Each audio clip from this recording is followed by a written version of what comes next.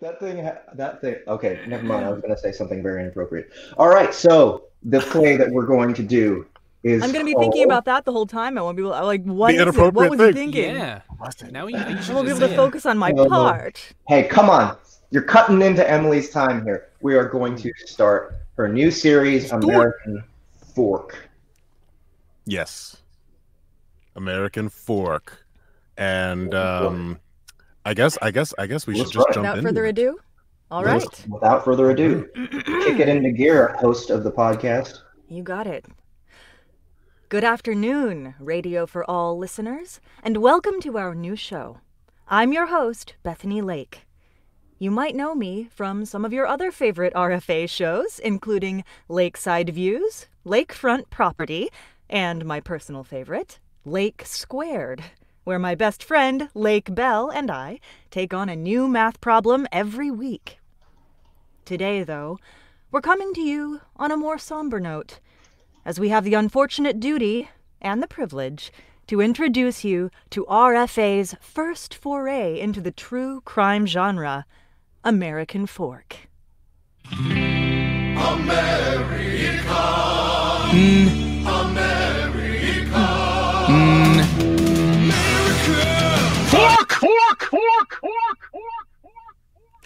I'm joined today by my executive producer, Jeff King.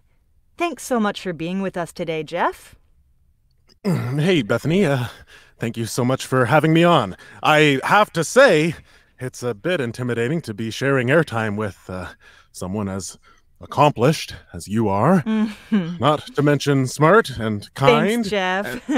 Why don't you tell the audience how this new show came to be, and why the topic is so close to our hearts? Of course. Although fans of the traditional true crime genre will not be disappointed, this might be a little different from what you're used to. How is that? Well, Bethany, a lot of true crime stories feature gruesome murders or cases that have been cold for decades. Not this time. Plus, we have a personal connection to the case. But before we get to that, let's explain the mystery that lurks at the center of this bizarre case. An American case in a truly American place. American Fork, Utah. American Fork, Utah, was first settled by Mormon pioneers in 1850. 30 minutes down the road from Salt Lake City, this town of about 33,000 residents is known for two things: serving as the filming location of the infamous carnival scene in The Sandlot, and proudly displaying the world's largest operational deep fryer. For the past 75 years, this unique attraction has served as a monument to everything Americans hold dear and helped boost the city's somewhat meager tourism industry, fondly known as Big Arza, after the city's first settler, Arza Adams. The deep fryer weighs in at around 4,000 pounds and requires over 1,800 liters of oil. It's a miracle it isn't sponsored by Exxon. Although it draws thousands of TripAdvisor tourists looking to spin their pensions every year, the fryer is only put to use once a year during the last weekend in August at what is known as the Final Fry Festival. But in anticipation of this famed local event, which is truly the highlight of the year for many American Forkians, something strange happened. Big Arza went missing under the cover of night. How could someone pull off such a heist? Why would someone want to pull off such a heist? Yeah, these are just a few of the hard-hitting questions we'll aim to answer over the coming weeks. But there's another element to this crime we haven't even discussed. About 3 weeks ago, one of our production assistants, Kenny... Curtis. Right, Curtis. Curtis received an anonymous tip that someone was going to steal the famous deep fryer and that it might be of interest to RFA to cover the story. That was actually the first time I'd heard of Big Arza. Me too! At the time, everyone laughed it off, assuming it was some kind of hoax. But when the heist actually went down last week, we were all ready to eat our words and apologize to Curtis. Yet, strangely enough, Curtis mysteriously vanished the same night as Big Arza. When we hadn't heard from Curtis in 2 days, we naturally started to worry. Unfortunately, federal law enforcement was not as concerned with the case as we are, and declined to investigate, citing lack of a concrete connection between Big Arza's disappearance and Curtis's disappearance as their primary reason for not taking the case. That's where we come in. A missing member of our RFA family means this case is personal for us, so we decided to go to work. Yeah. Kenny's Curtis. truly... Yep.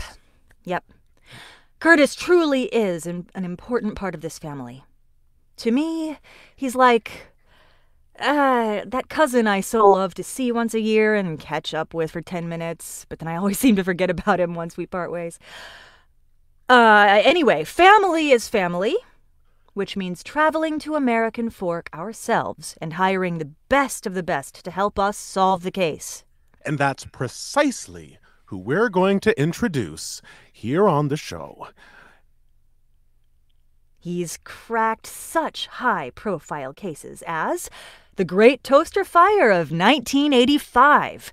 And across the pond, he solved the mystery of the royal family's missing china in 1992. He's a world-renowned detective, and we're lucky to have him in the studio with us today. Welcome, Detective Robert Scoop. Thank you for having me. And hello to your audience. No, thank you for coming on. It's a rare privilege to be working with someone as esteemed as yourself. Oh, you are too kind. Is it a privilege? I suppose. An honor? Perhaps that as well. I am perhaps the world's most observant mind in the realm of culinary disappearances. And yet, despite all of my successes, when I heard that Big Arza had gone missing, I was stopped dead in my tracks. Ahab had his Moby Dick. Robert Scoop has his world's largest operational deep fryer. Life truly imitates art. Well put. And for those of you unaware, the reason Detective Scoop feels so strongly about this case is that he is actually a native Forkian. That I am, Bethany. I've been proud to call American Fork home for my entire life. It's the reason I do what I do. Could you please elaborate on that? Growing up in American Fork, there weren't a ton of channels on TV. But sometimes, when I arranged the old bunny ears just right, I could watch Inspector Clouseau in those Pink Panther movies. I remember even as a young boy thinking, gee golly, that's the kind of man I'd like to be when I grow up. An aspiration you've surely lived up to. And on top of that, would you believe my father was the original maintenance man in charge of the deep fryer? You might say, I didn't choose this culinary mystery. It chose me. That's exactly what we were going to say. It's clear this case means an awful lot to you. More than you could ever know. This case isn't just about the thrill of the hunt for me. This one is for my dad. It's for my town. It's for every little girl and boy whose imagination is brought to life by Big Arza each year. That's beautiful. RFA stands by our convictions, and it heartens us to know that you do too. Together, I'm sure we can solve these conjoined mysteries. And I look forward to working with you. The hunt is on. Indeed. But before we get to that, we'd like to introduce one more person who will be integral in helping us solve this case. A man who may have more of a personal investment in American Fork than anyone else. Our guide, Mayor Walter P. McCormick. Thank you, Bethany. It's an honor to serve my country by serving the great town of American Fork. I'm sure it is. Could you tell us a little more about your personal connection to the case? Oh, it would be my pleasure, son. Like Bobby here. I'm a lifelong Forkian. Heck, outside of my mission work, I've never really even left. After that, I got a political science degree from Utah Valley University. Go Wolverines! And worked my way through the ranks up to mayor. A position I've been proud to call my own for a little over 14 years now. Wow. You truly are a Forkian through and through. Yes, ma'am. And my ties to Big Arza run deep. When I was... You all right there? Want me to make you some tea? Unfortunately, I have to decline. I just have some water, please. Right, sorry. Here you go, Mayor. I always keep a spare bottle on hand. Now. Oh. Okay. Okay. Now, if you could please tell us more about your relationship to Big Arza. Yes. Thank you. So, as I was saying, I have a deep connection to Big Arza. It brings tens of tourists to our beautiful town every year. Above all else, it's the thing that's put American Fork on the map. Plus, when I was in high school, I was a groundskeeper at Big Arza Park every summer. I even got to work the final fry a few times, filling Big Arza up with oil and then shoveling out the used oil once the fry was over. I paid for my first 2 years of college that way. Without Big Arza, I would never have become Mayor Walter P. McCormick. I would just be a guy named Walt. Wow. A truly inspiring story. Bolstered by your conviction, Detective Scoop's credentials, and the backing of RFA and listeners like you. I'm sure we'll get to the bottom of this caper. Yes, we will, Bethany. And speaking of help from our listeners, we could definitely use it. As we mentioned, the RFA team is currently on location in American Fork, and we're not going to leave until the case is solved. But keeping a whole crew on location indefinitely isn't cheap, and that's why we're counting on you, dear audience, out of the kindness of your hearts, to please help us out with any size contribution you can make, big or small. We sure appreciate your help keeping us in town until the job is done. And what a quaint and charming town it is. So, viewers, we hope you'll continue to tune in to this season of American Fork and join us as we unearth layer after layer of this intriguing case. As we work to unearth this mystery double whammy, we'll explore the local mythology of Big Arza, interview Forkians of all walks of life, and venture to answer the questions of why anyone would want to steal such a pure slice of America. And please, if you have any information on the whereabouts of Big Arza or our beloved colleague Curtis, contact us at AmericanForkPod@rfa.org. Absolutely. Curtis, if you're listening, your work family hopes you'll come home soon. And from all of us here at Radio for All, I'm Bethany Lake saying, until the next bite, America. America. America. Fork! And that was scene 1 of American Fork! Oh, you guys did so fantastically. Thank you so much, Emily Labus and Ian Molnar, for writing this. Can you guys come in the room and talk a little bit about it? Here we are. Awesome. I want that theme song played at my funeral. Okay. I think we can arrange that. Okay, cool. Whoever's making those notes. Yes. So, yeah, where the fuck did this come from? Yeah. Yeah, indeed. That's a good question. Do you mean where the fork? Where the fork? And I stole it from Ian. I can't even claim it. I stole it from Ian in the side chat earlier. Doesn't matter. give You're going credit. in history now as having said it. So No, okay, but I it's not- attributed it. you recorded it first, so it's yours. Well, I mean, to be fair, we also are blatantly ripping off No. The Good Place, which I know you still haven't seen. That's fine. That's true. Oh, it's amazing. It is. Anyway, so this is a really fun one. I'm excited to be able to introduce you guys to my friend Ian, who is a Chicago-based stand-up comedian before live in-person entertainment died, and is also a writer. So it's been a lot of fun for us to work together on this.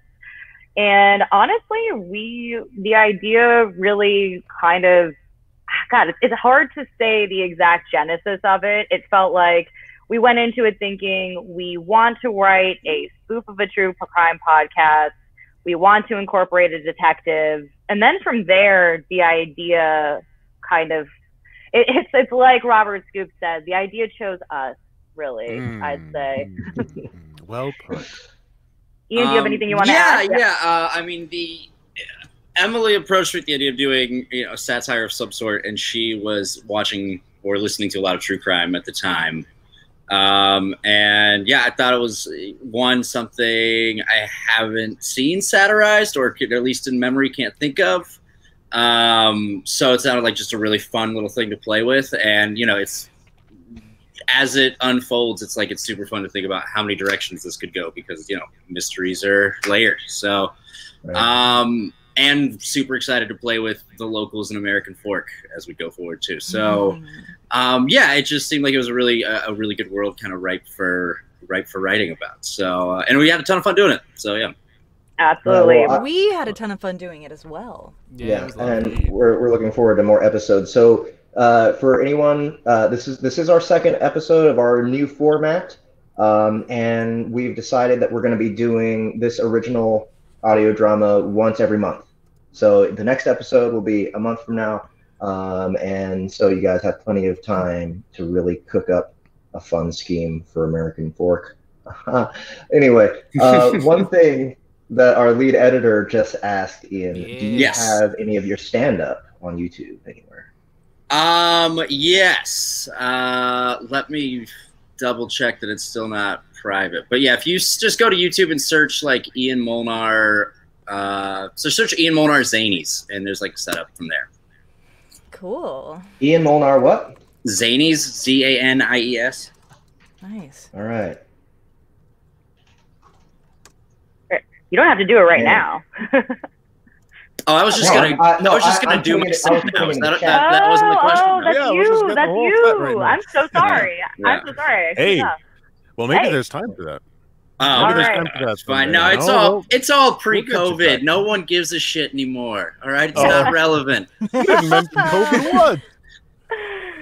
Yeah, do Well, any of you ever feel yourself like kind of feeling bitter when you watch things from pre-COVID? Like, how could you be so I Yeah. was thoughtless watching about a movie my the other feelings day. right now? Like, I don't want to watch you having fun in public. Like, I was watching a movie the other day, and I like out loud to my friend, as a person entered the store without a mask on, was like, "What the hell are they doing?"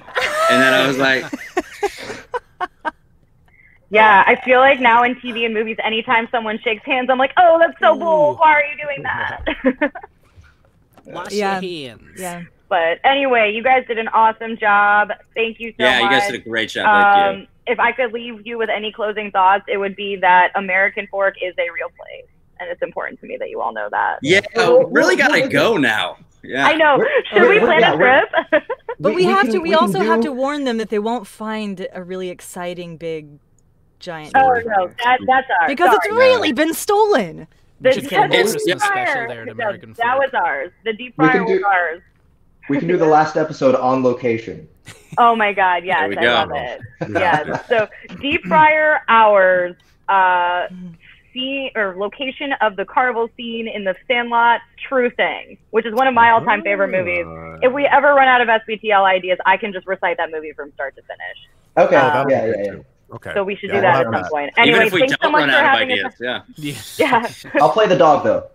Oh, I love the dog. I'll Okay. play Anyway, the dog. Okay. thank you guys All so right. much for having us on. Thank you, Emily. Yeah, thank thank you guys so much. Ian. Thank Appreciate you. it. One more. There we go. There they go.